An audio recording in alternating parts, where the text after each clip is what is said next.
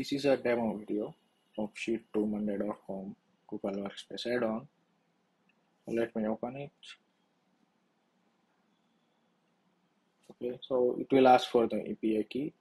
So I will go to the monday.com, administration section, and API. So I will copy this API key and paste it over here and press connect to monday.com. Okay, so it is asking for the source sheet. I will select sheet 1 and it will list down all the Monday codes available. So I will go with the task code. So now we will make the fields like name column from sheet should go to the Monday board column, item name, date should go to the date, and description should go to the notes column in the monday.com board here. Okay, so whenever new row is added to the Google Sheet, this add-on will create monday.com item from that row.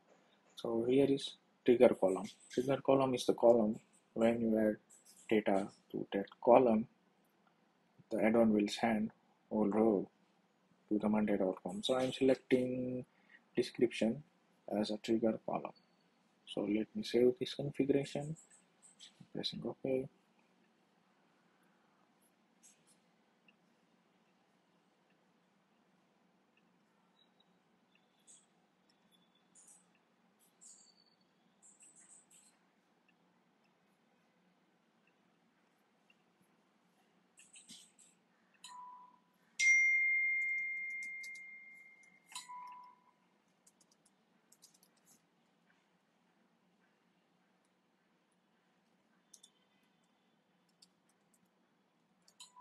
And description paste here, and it will create a new item in the monday.com here. It has added notes, taste here. Let me taste with 7.